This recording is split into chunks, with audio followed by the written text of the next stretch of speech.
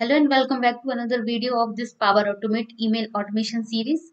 In this video, we will see how to save attachments in the folder. If you like the content of this video, so please hit the like button and subscribe my channel for more video. Go ahead and let's start the video. First action I'm taking here, launch Outlook. This one, take and drag and drop here or click on save. And here you can see in the Outlook, I have 4 emails with attachment. This one and this unread email attachment I want in the folder. So for folder, I'm taking here folder exist action. Here you can see if folder does not exist, I have to give the location, save attachment, click on OK. In this under this folder, I want attachment file folder. I have already saved attachment folder, but I want attachment file folder.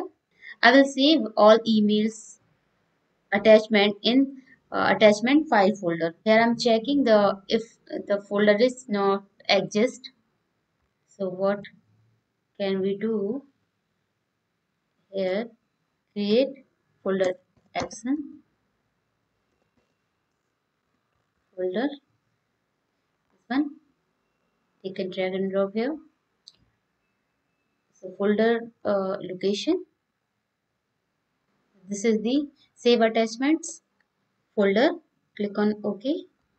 And I want here we are changing the folder name, changing the name as a attachment folder. Okay, click on save.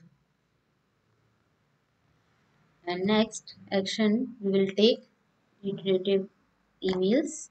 Take and drag and drop here. Okay, so give the account. This is my account. In which folder I want? I want inbox. And here unread email only. And subject is order status.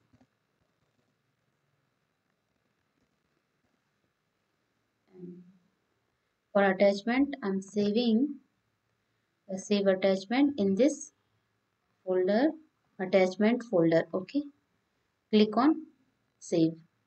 So first I want to show you here a save attachment folder, and under this folder I want save attachment files folder.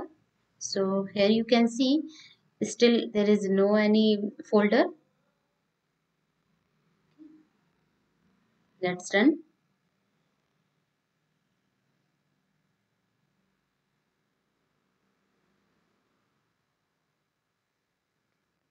Let's see. Here you can see the folder is created and all attachment is coming here. So this is a very small process how to save attachment in the folder. Hope you like the video. Please hit the like button and subscribe my channel for more video. I will see you in the next video, Power Automate Email Automation series. Till then, happy learning.